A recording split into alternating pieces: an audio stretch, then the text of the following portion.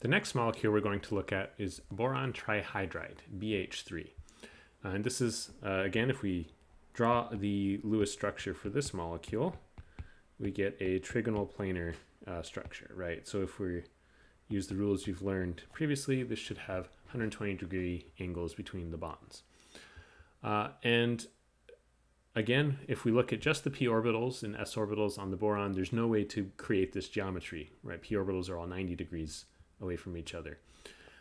And so now what we're going to do is combine our 2s,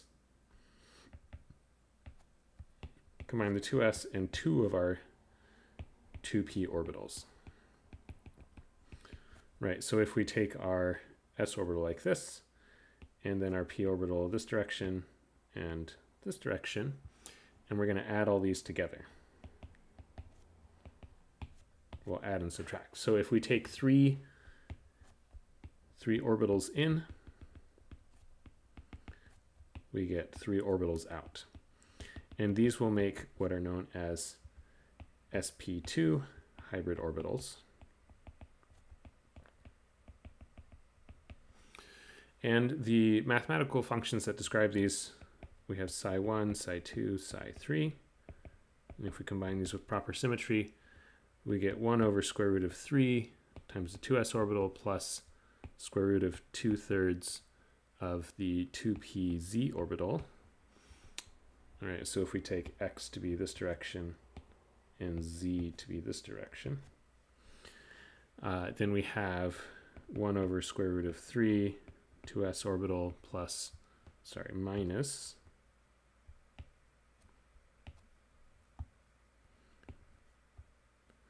1 over square root of 6 of the 2pz plus 1 over square root of 2px.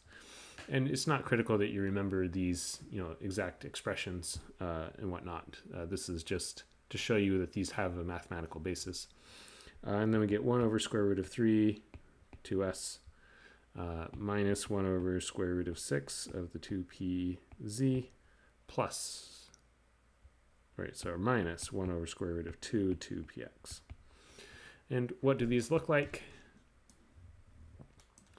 So similar to the sp hybrid orbitals, we'll end up with one lobe that's very large in one direction and a smaller lobe on the other side, and same thing here. And these orbitals are oriented at angles of 120 degrees. And so we get, if we put in 3 orbitals, these are the 3 orbitals we get out, psi1, psi2, and psi3. And these are sp2 hybrid orbitals.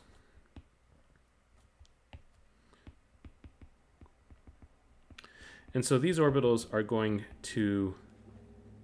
on the boron atom are going to combine with the s orbitals, the 1s orbitals on the hydrogen atom, to make our sigma bonding and anti-bonding orbitals and form the bonds that occur between our boron and our different hydrogen atoms.